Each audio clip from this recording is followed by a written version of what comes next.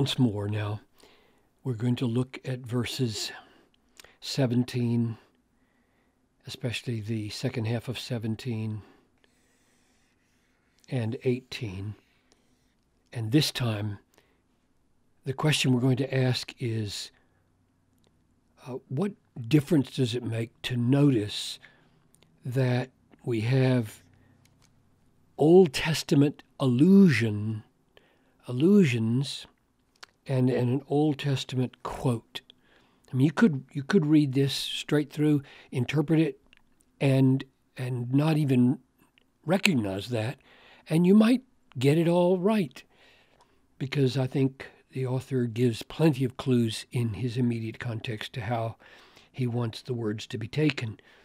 But they are, if they are there, if he's alluding to something in the Old Testament, and if he's quoting the Old Testament, that's probably going to be useful to notice.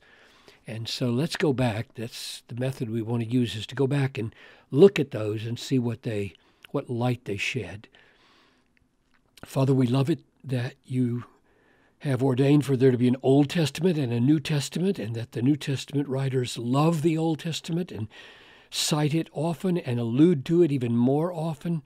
So teach us now what we can learn about our own suffering as a Christian and how to glorify God in it by the way Peter uses the Old Testament. I pray this in Jesus' name. Amen. So if anyone suffers as a Christian, let him not be ashamed. Let him glorify God by that name, because, and then all of this is an argument for how you can glorify God, or why you should glorify God, not be ashamed in this suffering here. For it is time for judgment to begin with the household of God. And if it begins with us, so there you have judgment beginning with us. Now that's an allusion probably to the Old Testament. Let me finish reading. What will be the outcome for those who do not obey the gospel of God? And then you see the quotes here. This is a direct quote from Proverbs 11:31.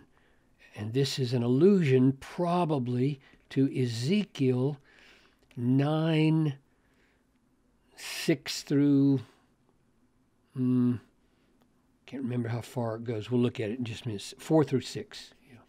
4 through 6. What will become of the ungodly and the sinner? So let's look at the allusion. So here we are. He's saying that judgment is beginning at the household of God. Here's Ezekiel 9 in this terrible prediction of destructive judgment coming upon Jerusalem with its slaughter of so many people. The Lord said to him, this man ready to mark the righteous, pass through the city, through Jerusalem, and put a mark on the foreheads of the men who sigh and groan over the abominations that are committed in it. So those would be the righteous, the people who hate evil and are brokenhearted because of the sins of Jerusalem. And to the others, that is, those who are about to do the judgment, to the others he said in my hearing, pass through the city after him and strike. Your eye shall not spare, and you shall show no pity. Kill old men outright, young men, maidens, little children, women, but touch no one on whom the mark is, and begin at my sanctuary. That's probably what Peter has in mind. Begin at my sanctuary. So they began with the elders. So any elders who don't have the mark, they're going to be under judgment. So there's a division. And Peter has in mind, it seems, this beginning with the sanctuary or the house of God and even the elders. Here's another one in Jeremiah 25:29. For behold, I begin to work disaster at the city called by my name. I begin to work disaster and judgment at the city called by my name. And shall you, the rest of you, go unpunished? You shall not go unpunished, for I am summoning a sword against all the inhabitants of the earth. So it seems that in both Ezekiel and here in Jeremiah, we have a picture of judgment in a big historical, even, I think, end time, all the inhabitants of the earth. So judgment at the end begins, the disaster begins at the city of God, or at the people, the house, the sanctuary of God. So here is Peter picking up that language. If the judgment that begins with the household of God, that we're experiencing right now as Christians, if it begins with us, what will be the outcome of the rest of the nations, the rest of the people that don't obey God? So he wants us, the least we could say is that this part right here is intended to be felt by those who know the Old Testament as a big end time focus, right? A judgment that is historical, it's global, it's on all the peoples of the world, beginning with God's own people. Now, here he quotes a proverb, which is just so different. Proverbs 11:31.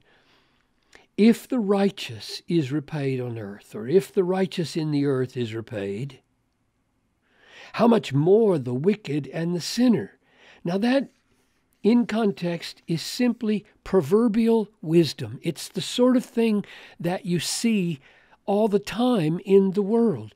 Righteous people experience repayment. Now, this might be punishment or discipline, and it might be positive, but Peter takes it as discipline, it seems. The righteous is repaid. How much more the wicked and the sinner? And which that might mean how much more are they repaid on the earth, or it just might mean how much, if the righteous on the earth are repaid, how much more will the sinners be repaid? So I think the idea is that here we are to see end time implications and judgments, and here Peter sees the same truth expressed in a proverb. This is proverbial.